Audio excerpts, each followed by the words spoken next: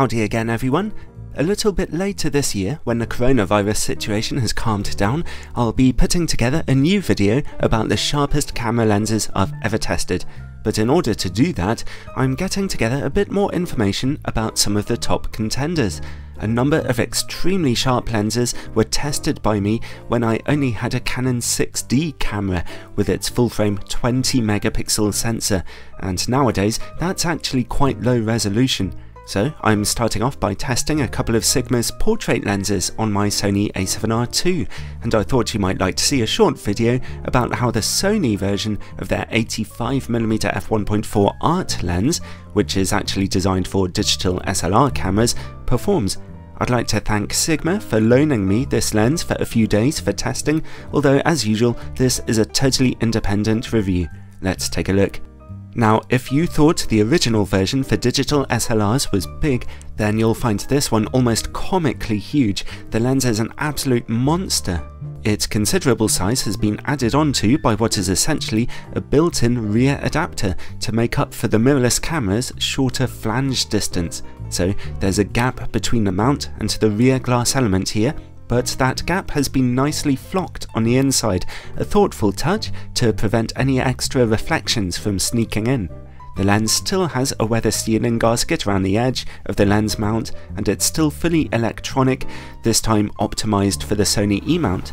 The lens still uses the same ultrasonic autofocus motor as before, and the large focus ring is still mechanically coupled to the focus system and still turning lovely and smoothly, a bit of a novelty on a mirrorless camera lens.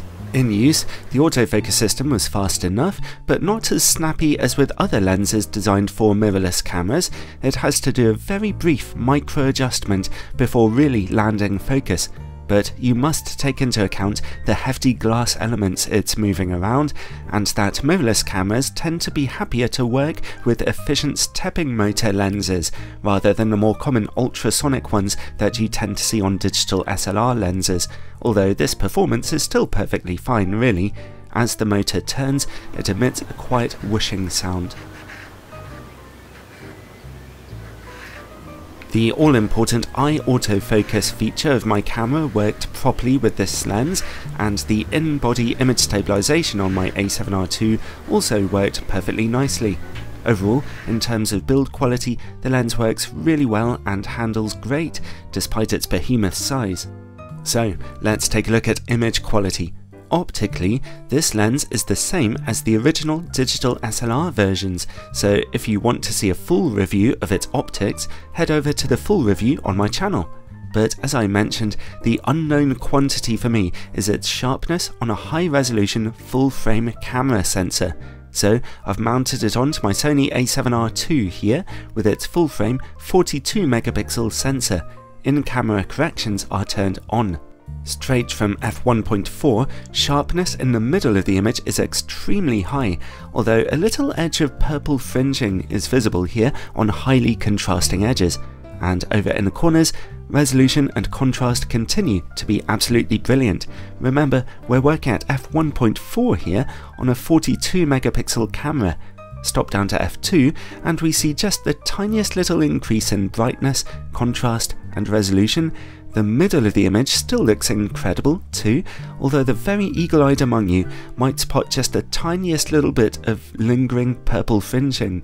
However, stop down to f2.8 and that is completely gone, and the image corners have also seen just a touch of extra resolution and contrast, lifting them to the sharpest I've pretty much ever seen on this camera sensor.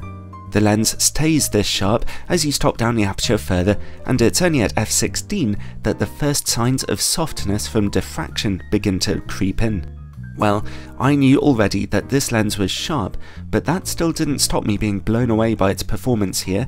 Is it the sharpest I've ever tested? I don't know yet. It's certainly up there. You'll just have to wait a few more months for the final comparison video to come out, but until then, peace out, stay safe, and God bless.